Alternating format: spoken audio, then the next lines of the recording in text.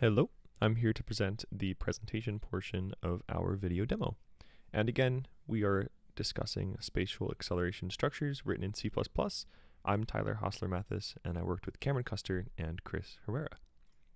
We'll begin by talking about our project goals.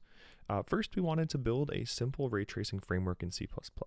This would be nothing fancy. It would just support rendering simple scenes, objects, and primitives.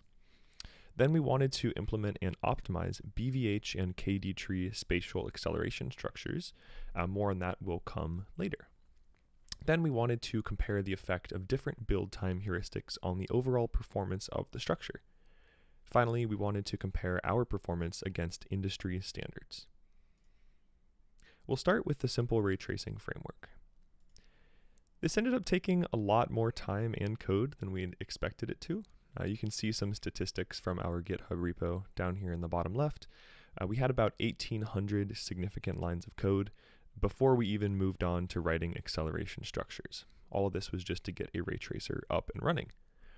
That being said, it produced some pretty beautiful results. You can see we have some spheres rendered with glass refraction and metal reflection up in the top left, as well as a focus blur on the camera. We also have some object files being rendered down in the bottom left. We have the horse there. And then on the right, you can see how light interacts with glass, forming some caustics on the ground. Of course, this was not the main focus of our project, but it was fun to have working. This is a great ray tracer until we give it complex objects. Here's an example of an object with 100,000 triangles, and we're only rendering it out to a 100 by 100 image with 1 sample per pixel and 5 bounces maximum per ray. We are testing the scene with O of n, so linear naive hit testing, and this took 20 seconds to render. That is way too long. So we moved on to step 2, implementing acceleration structures.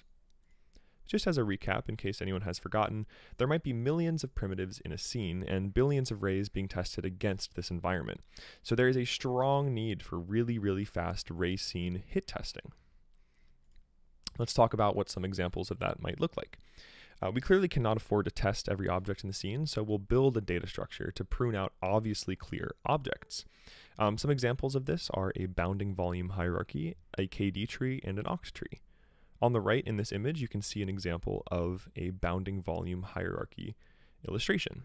All of the objects are grouped into multiple bounding volumes, and we can first check if the ray touches the volume before ever checking if any of the objects inside of the volume were hit as well. So we can do better than our linear hit testing. Let's go back to that same scene with 100,000 triangles, a 100 by 100 image, 1 sample, and 5 bounces, and this time we're going to apply a naive KD tree accelerator. We have brought our render time down by 3 seconds, which is very exciting. We're still not at log time though, so we can do even better, and we can implement a BVH. The BVH has pretty awesome results. We can see with 100,000 triangles, we can render in about 3 seconds, and with 200,000 triangles, we can render in 4 seconds. This is sublinear scaling, and actually, when you see some results further down the line, it turns into log scaling, which is very exciting. So we grabbed some more complex objects from different websites. In this case, we have a ghost, pickle Rick, and a complex kind of torus twisting looking object on the right. All of these with increasing triangle counts. And you can see some results on our render times here. We have for 28,000 objects, it's almost instant. And then when we go up to 100,000, it looks like our render time about doubles. And then by 200,000 triangles, we are only looking at about like 1.2 to 1.5 times the render time. Now here's our problem. When we reach 600,000 triangles, you can see that our render time is spiking. This is because that object is a highly clustered object. Even though our BVH theoretically has log time scaling, if the structure is built in a way that all of the triangles are highly clustered and thus will end up with very deep paths in the tree, then our render time will suffer greatly. To solve this, there is different heuristics we can run. One of them is the surface area heuristic. So we can assume that rays are uniformly distributed and the chance of a ray hitting a volume is proportional to its surface area. So we need to minimize the total surface area for a performant BVH. Specifically, for each split, we would like to sort on each axis and find the hyperplane in space that minimizes this function here at the bottom.